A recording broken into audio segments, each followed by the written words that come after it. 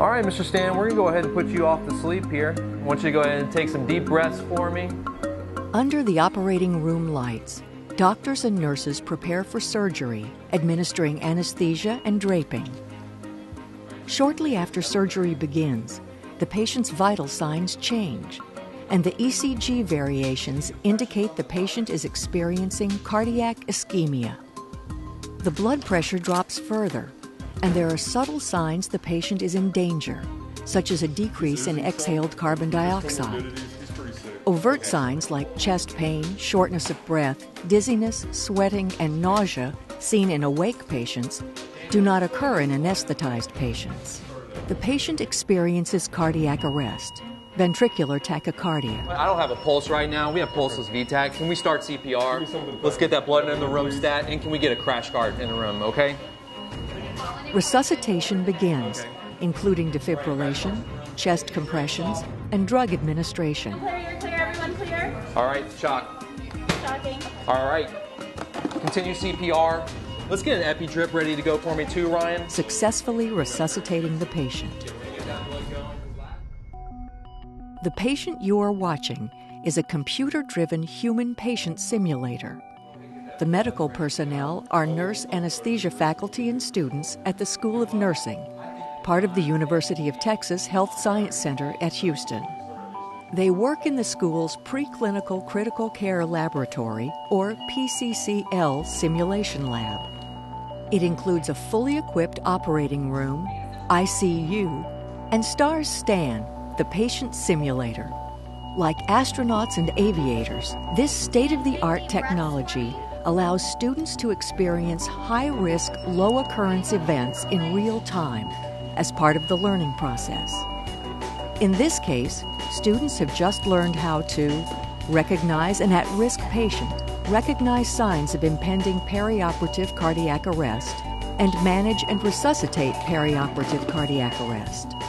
In the process, they practiced the cognitive skills of prioritizing, decision-making, and situational awareness, and the interpersonal skills of communication and collaboration, team leading, and team building.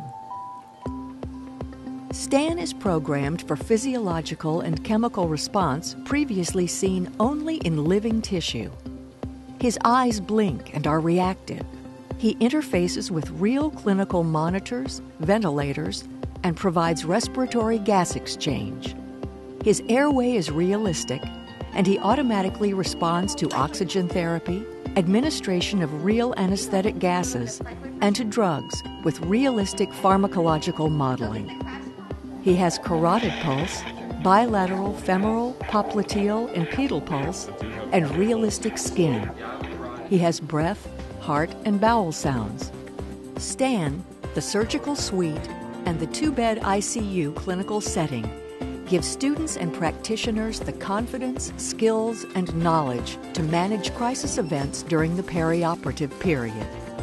While these events may never occur in clinical practice, experiencing them in the high-fidelity simulation lab helps make better practitioners and improves patient safety. Let's call the ICU and get a med stat. In addition to perioperative cardiac arrest, high-risk, low-occurrence events include the recognition and management of malignant hyperthermia, unanticipated and anticipated difficult airway, intraoperative hypoxemia, intraoperative hypotension, hypertension, and tachycardia, pulmonary embolism, venous air embolism, and carbon dioxide embolism, and intraoperative anaphylaxis. Other simulation modalities available to nurse anesthesia students include an array of skills trainers, which allow students to practice in procedures such as spinal and epidural anesthesia techniques, arterial and central line insertion, and peripheral IV insertion. Great job, guys. I think you did a wonderful job communicating today. Yeah, so go ahead and name 2 things that you thought you did well, 2 things that maybe you could have worked on. I think remembering to start basic, just like turning your oxygen up and turning your gas, your agent off so it's not working against you. A lot of very serious events that occur in anesthesia that are dangerous to patients are rare and they don't occur every day, thank goodness, but to be able to come in here and actually be hands-on and practice the situation allows you to draw on that memory whenever you come across that simulation in real life. There's a big difference between reading about something in a book and then practicing in a real situation. When they first come into the simulator, they're usually very wide-eyed, and you can tell there's a certain level of anxiety. And as the sessions go on, you can see that they begin to kind of immerse themselves in some of the realism that we hope to portray in the simulator. And they look and act like they should look and act in the real operating room. It compares almost exactly to a real operating room.